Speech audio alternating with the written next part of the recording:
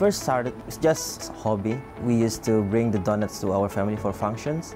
I want to be independent. I don't want to ask money from my parents. So I talked to my sister, I said, let's make a business selling donuts. So that's how it started.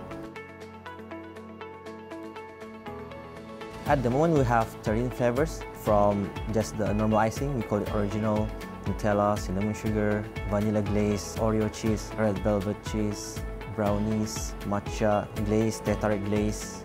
My most memorable memories for their micro bootcamp would be when we meet a lot of friends with the same mindset of starting a business, and then meeting, seeing them, their courage, their ideas, which we learn about the essentials in doing business.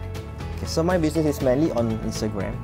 So before I went to the bootcamp, I only have about 200 followers.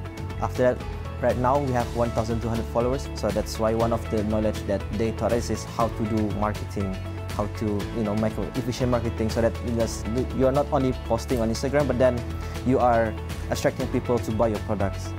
And from the financial side, I can actually reduce my cost from 50% down to 3% from buying from the right source. Saya ada membuat different types of minuman herbal drinks ini. So setiap minuman ini ia provide with different benefits and then cater to different illness as well. Like kunci sirih, ia sesuai untuk minuman orang yang lepas beranak. And then for kunyit asam, ia sesuai untuk cleanses the blood for those yang ada menstrual cramp. As for beras kencur, ianya sesuai untuk those yang ada macam sendi-sendi, those people yang ada rheumatism. Dan lastly would be minuman radang jahe. Ia dapat memanaskan badan, dapat reducekan flu, rasa demam-demam. And then ia juga dapat menolongkan those people yang ada depression, dapat removekan all that stress from body. By joining their micro bootcamp, it opened up my eyes. Dari sana macam you know your weaknesses, and then dari sana you will belajar along the way like what are the things that you need to improve yourself. Bakery with Love is a home-based bakery yang awal-awal membuat bisnes ini adalah mama.